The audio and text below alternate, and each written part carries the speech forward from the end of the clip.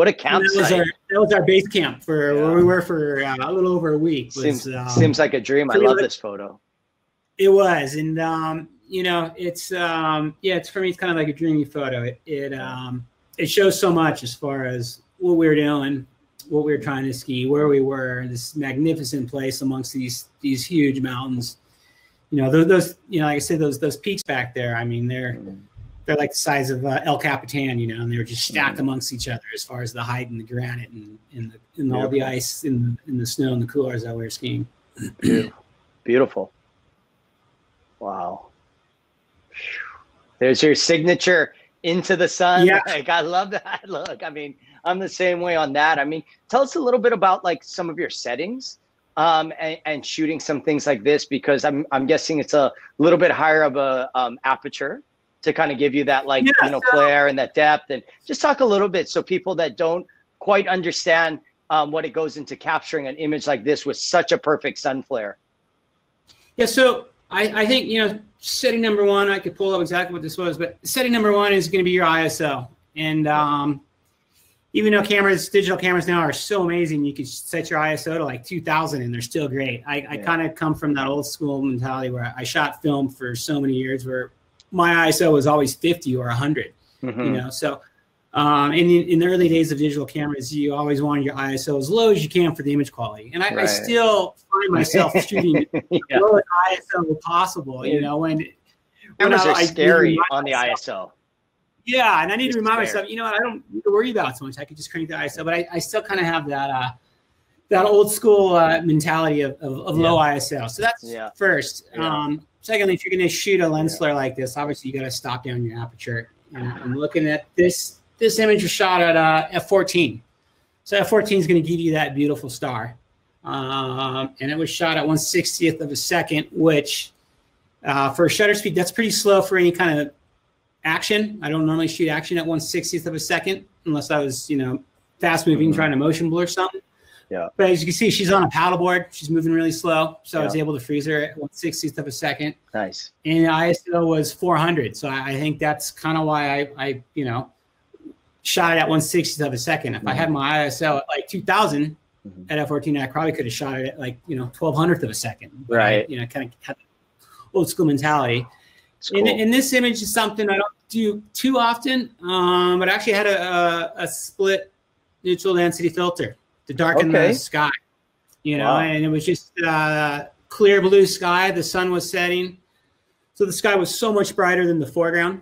So I put the neutral density, the split neutral density on there, and you can kind of see it's a little bit dark on the tops of some of those peaks. So that's just the nature of the filter, and that allowed me to stop down the sky several stops to kind of even out the exposure. Beautiful. Great shot.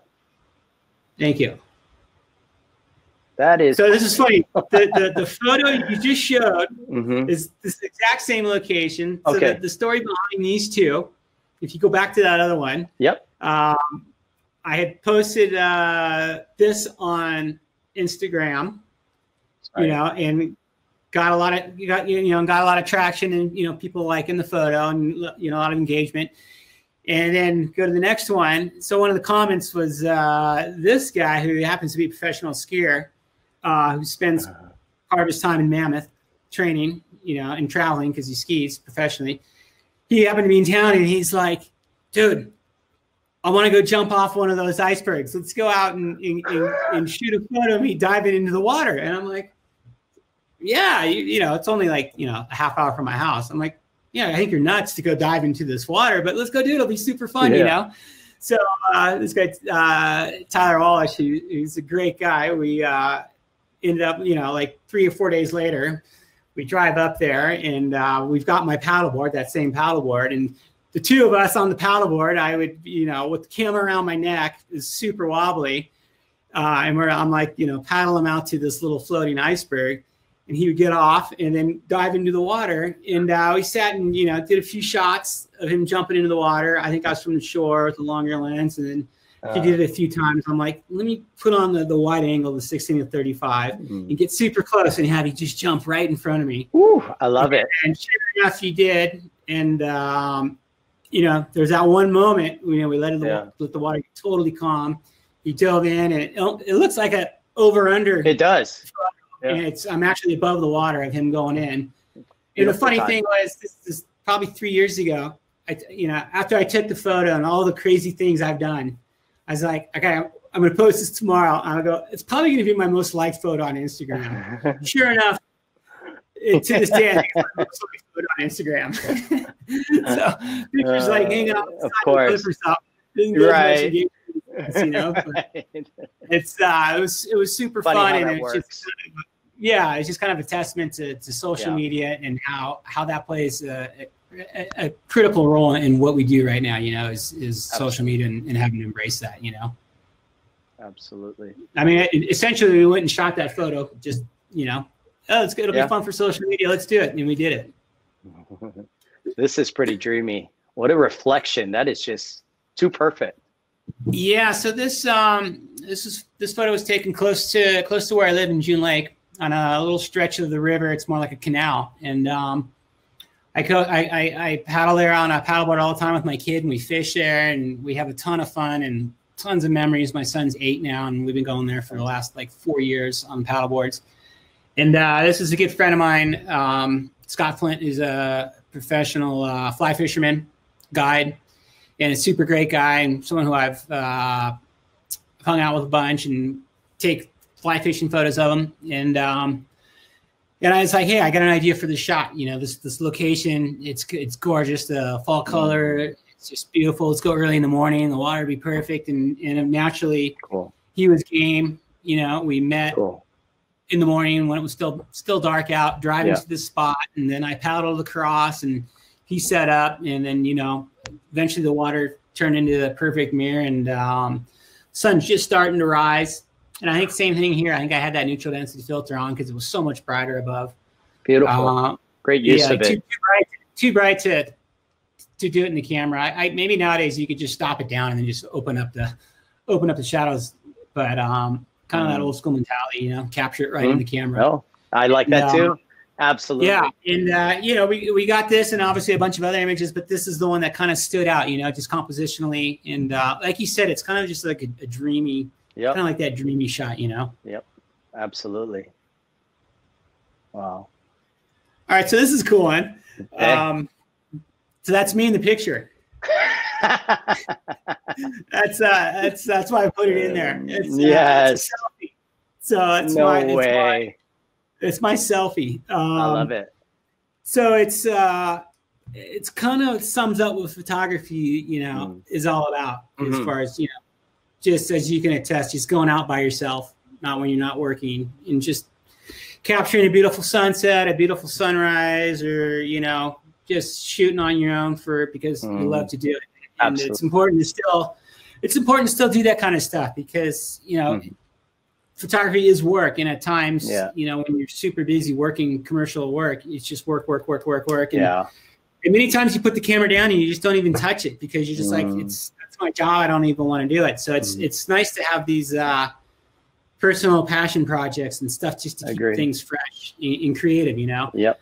So this kind of brought me back to, being when I was younger, just going in the mountains and shooting beautiful photos. And I've recently I've gotten into road biking. It's a great way to stay in shape, and it's really good road biking where I live. Cool. And I would ride this section in the mountains, kind of high up in the mountains. And I was like, all right, this is going to be this is a great place to shoot a photo. And I had this vision in my head from going here and road biking there, going, this would be a great place, but it needs to be that perfect sunset when the sky turns orange, which happens, once or twice every few weeks. And the wildflowers were blooming. And I actually called up a buddy and I'm like, hey, I want to do this photo of you. Let's, and he's like, I got work and I don't know if I can pull it. And he's kind of like, I don't think I can do it. I'm like, no worries, no pressure. And I'm like, screw it. And I saw the clouds were building and I knew this was the day it was going to just blow up the sunset. I just kind of had that gut feeling, it was the signs were there. And I'm like, screw it, I'm just going to go do it and shoot myself. Grab my tripod. I grabbed my Pocket Wizard remote triggers, grabbed my big strobe flash and put it up on the hill. And, here I am in my spandex and my road bike shoes running up and down the hill, adjusting the light and getting everything dialed and shooting photos of myself and then riding back up and looking at the back of it and recomposing. And finally I got everything composed just right. And then all of a sudden, boom, the sky just started exploding, you know? And sure enough, I'm back down there, you know, taking pictures of myself, and ended up getting this image. And it's just kind of the backstory of it. It was just, you know, brings me back to just the fun in photography, and absolutely just going out and just take a camera and just having fun with it, you know. You know, we need that. And we need that creative, because, you know, as photographers and being as creatives, you know, you shoot the commercial work, you shoot the assignments and do those, and you add your creativity. But you're right. Sometimes you put it down and you're like, you need that kind of spark to keep it going. And to realize, like, this is photography. You're probably out there laughing to yourself, having a great time, seeing this color explode, knowing what you're capturing and doing, and just being like, this is why I shoot. This is why I do. And to combine your passion of like road biking and then your photography, it's like even more so, you're probably just like, this is, you know, it's so good. I love those moments like those that really just is like, you go home with that smile and you have it for days of just remembering, you know, this is why. And then you get to edit it. And then even more just like, this is why we do what we do, man. Yeah, no, that's exactly it. You know, and it's important to do things to keep it fresh, you know. Absolutely. You know, keep the creative juices flowing, you know. And I'll admit it, you get in ruts, you know. Absolutely. You get tired out, and it's, you gotta, you know, not reinvent yourself, but just nope, just keep that passion going, that drive. Keep it going. Yeah. What unfortunately, I was gonna say, fortunately, I live in a place in the mountains, kind of you can relate to. You live in a, you know, in a beautiful place where all you got to do is walk outside and be like, if I can't get creative with this, it's something, you know. So I've got reminders daily of, you know, beautiful sunsets and, you know, lots of fresh snow to go out and do fun stuff and be creative, you know. Good. That's great. Which is important. You know? That's a big reason why I live where I live, and, you know, don't really have any desire to move elsewhere, you know. Good. I'm glad. Me too. I'm pretty happy here, home in Hawaii. Yeah. What light source are you using in the shop before we click over? It's a Elinchrom strobe. It's one of those new fancy, I think it's called the ELB 1200. Nice. Super fancy, nice lights. It's set up on the hillside to the right, just beautiful. Putting a beam of light down on me. Yep. And it was just, it's kind of tricky too, because I mean, if you've used strobes and lights, I had to use 2 sets of pocket wizards, one to trigger the camera and then another one to trigger the light. You can't just go one to the camera, right? You know, get it all to sync up. So it's like I'm in the field. I'd known this because I'd done it before, but I was kind of, you know, trying to like calculate everything, get everything to work. So there's a little bit of technical work to pull the shot off too, which I'm not much of a technical guy, but I make it work when I need to. It looks great. It looks really good. Thanks. So this I threw in. That's my son. I think he's like nice six in that picture. Nice. And it's just, you know, it's in our backyard, and it was you know, in the summertime, and I saw the clouds building up, you know, and could see it was kind of clear to the west, or knew it was, you know, patchy to the west. And I was like, I think it's going to be an amazing sunset. And I grabbed my wife and my son and the paddleboards, and we went out to this little kind of like lake pond thing just down the road, about 10 minutes away. And and the lights started going, and I'm like, let's just go out there and paddleboard. And, you know, he has a fishing pole with him too, and he's obsessed with fishing. I got a few shots of him kind of casting the reel and paddling around. And special moment. Yeah, for me, you know, I shoot a lot with my son, but, you know, he's got a father who's a photographer. So by now, anytime I pull out that camera, he's like, put it away. I don't want to be. I'm more of a nuisance with the camera, you know. But, he appreciates it, and, you know, when he gets older, he'll look back at these and really. He will later. Yeah, exactly. Having all those. Right now, he's in his own. He's in his own little world. So. Right. Thank you for tuning in to this week's episode of Between Sets. Make sure to like and subscribe to be tuned in on all future episodes. Thank you.